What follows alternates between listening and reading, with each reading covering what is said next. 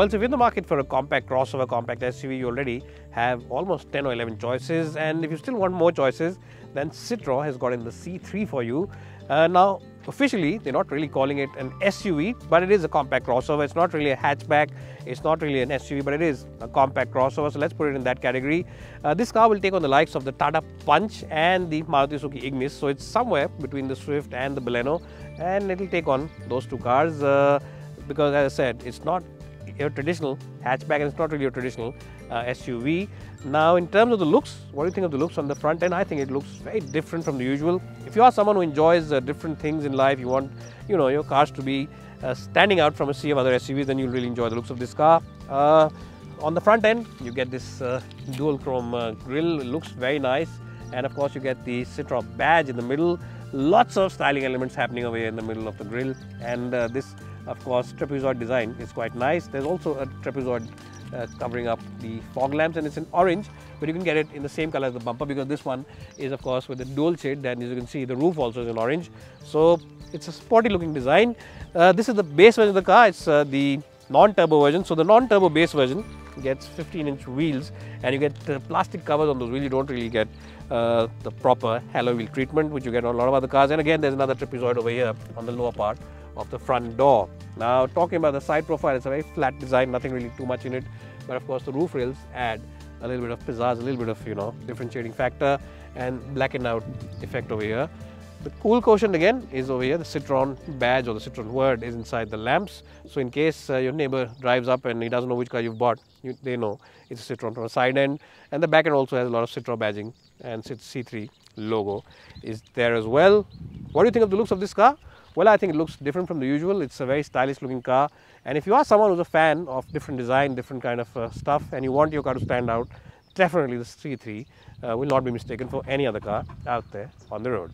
Anyways, it's starting to drizzle now, and a little bit of rain is always a sign of blessing, so maybe there's blessing on this car from up above. And you can also bless us by supporting this channel, by subscribing to this channel, and by liking this channel and sharing this video with all your friends. Let's jump inside the car, show you the interiors now, and then take it for a spin. My name is Ashish Masi. If you've come here for the first time, please subscribe to this channel and also follow me on Instagram. That's a small request, and bless us on YouTube.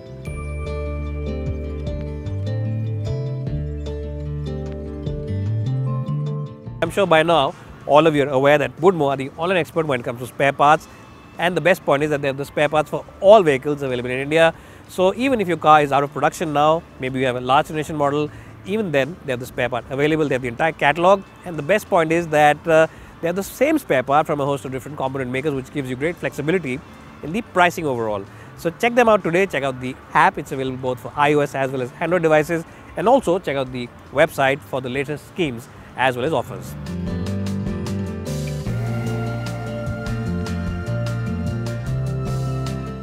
Well, so if you're someone who always enjoys funky designs, unique designs, something different from the usual, then you'll really enjoy the cabin of this car. It's very funky, very different, and stands out from a sea of other compact crossovers or compact hatchbacks or whatever you want to call them, and whatever segment this car is in. But if you're conservative, if you're very conservative in taste, then all this might look a little too much in your face. Now let's highlight some good points. Plastic quality on the whole is quite good, and it is quite nice. Some hard plastics are there, but they're on the lower part of the dashboard, and you really don't see them too often. The other good point is that the spaces are quite good, nice and deep glove box. You also get a good place to keep your bottles in the door bins.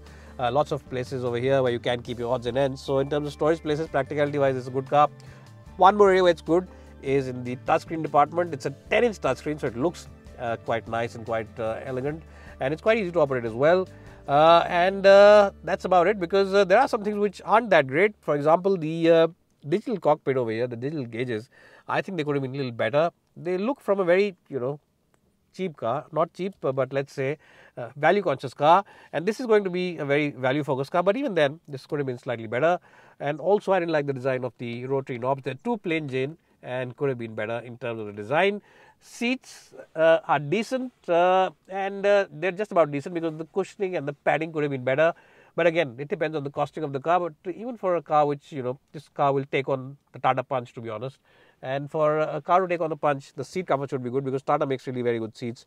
And these ones just feel a little soft and could have been better in terms of the cushioning. Also, the big negative is that you don't get adjustable headrest, you only get fixed headrest, so which is a bit of a downer in today's day and age. Anyways, guys, that's my take on the interior. You can also get this in black. Before I forget, don't think that this is the only color available.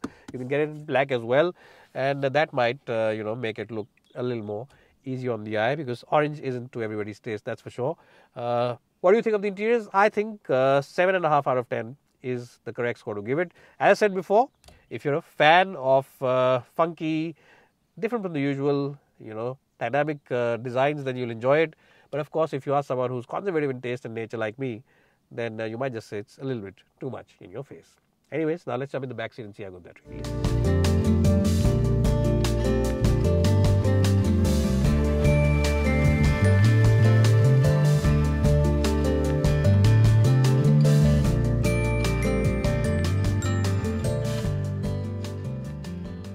Well, so even now in the back seat of the C3, and the front seat has been adjusted for my height and driving position. My height for reference is 5'10". So in case your chauffeur is also 5'10", or whoever's driving in the front is 5'10", then this is the amount of space you'll get over here. Knee room is quite okay, and headroom also is quite decent because it is a tall car. If you're about 6 or 6'1", you might just feel your head brushing against the roof, if you're about 6'1", that is. But other than that, if you're about 5'8", 5'9", 5'10" like me, then it shouldn't be a problem. There is a bit of a lump in the floor panel. It's a very small lump. So whoever's sitting in the middle will just have to struggle a bit. It's not a very wide car at the back. It's decent. But ideally, only 2 occupants at the back is something that you'll appreciate. And the third one will, have to jostle for space at the back. You don't get AC vents at the back because, as I said before, this is going to be at a budget end of the market. Nice big windows, but the backrest angle is slightly inclined. You would have wanted it to be a little more reclined. And again, big negative on this car is you don't get adjustable headrest, fixed headrest, which is a big negative. And of course, the backrest angle also is a little too inclined for my liking. Anyways, just like the front seat, I think the back should get a decent score of 7.5 out of 10, but it could have been much improved. And of course, if they'd given adjustable headrest and a little better in terms of the backrest angle, I would have given it 9 out of 10. Anyways, now let's check out the boot of this car and then take it out for a spin. Now, in terms of the overall capacity, it's 315 liters. In real world conditions, this is the kind of boot it is. You can see one large bag, one medium sized bag, and one small bag is over here. And I think it can easily accommodate another 3 of the same shape and size. So it's a good boot in terms of overall capacity. There's a bit of a ledge here, but it's not too deep, so you can easily heave your stuff over it.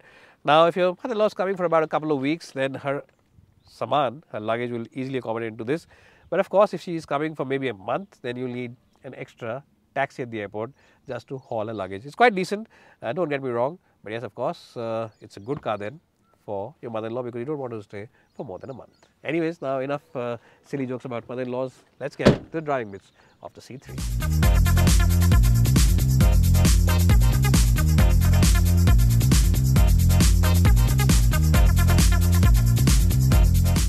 Well, so let's quickly talk about the driving bits of the Citroen C3. Now, no matter which engine you choose, the turbo or the non-turbo, the highlight of this package is the comfort. Yes, the comfort of this car is truly exceptional, and Citroen talks about the magic carpet ride, and I have to say that it's not only a marketing gimmick, it actually works on the C3. We've already seen it on the C5, and even this car, it feels like it is riding on a magic carpet, and I'm not really exaggerating, because if you've driven any car with such a compact wheelbase, you would have felt those jhatkas and all those lurches. And as you can see, the road right now is pretty bad. We're driving through a patchwork road, lots of ruts and potholes around, but even then we aren't feeling those thuds and those noises on the suspension. It's a very quiet suspension and it's doing its job quite well. And even I have to say that the comfort inside is quite good. It's not just acceptable limits, but it is quite a comfortable car. In fact, you will never feel like you're driving a compact crossover. You'll end up feeling like you're driving a car which is a mid-size SUV. It's really that comfortable in terms of the overall comfort that has to offer. What else is there to like about the car? Well, the performance of the turbo that we're driving right now is very good. It has a 6-speed gearbox, and the 6th gear actually gives it great flexibility on the highway.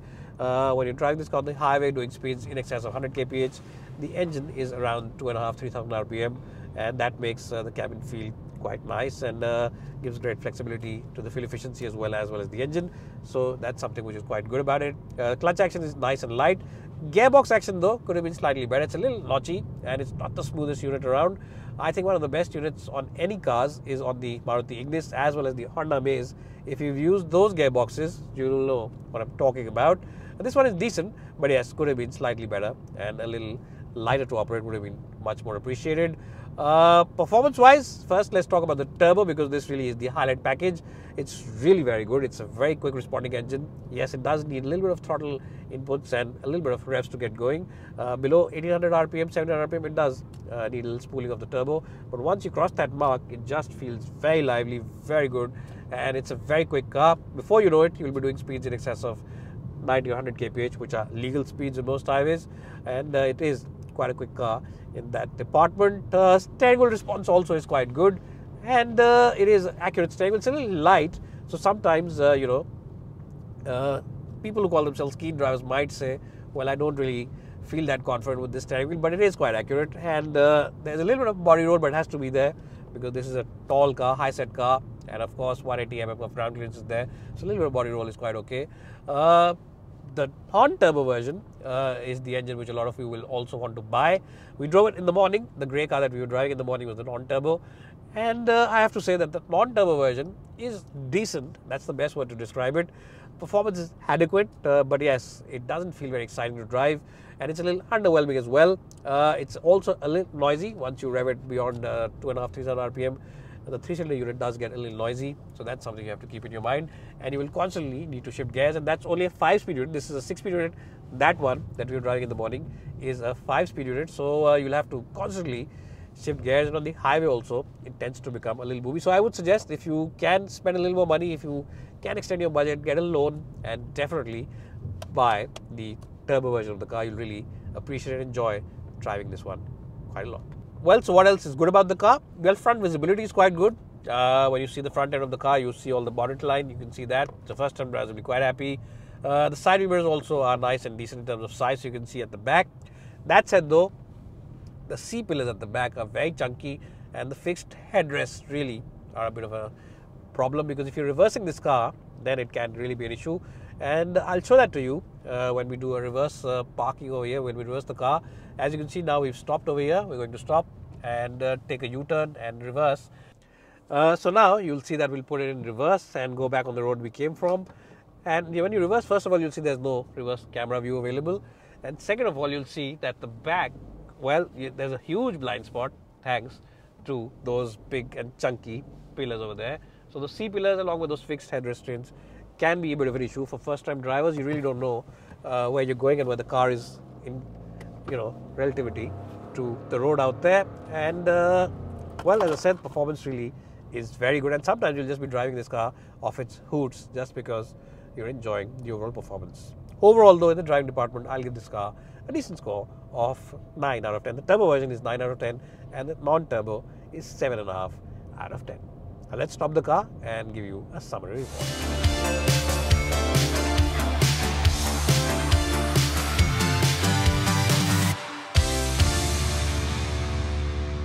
Well, so if you're in the market for a stylish looking car, a car which has very good peppy performance with the turbo engine and also offers you decent space, then this is a good package. Pricing is going to be very competitive as well. That's what we believe. And it definitely stands out from a sea of other cars out there on the road. So do keep it in your shortlist if you want all these things.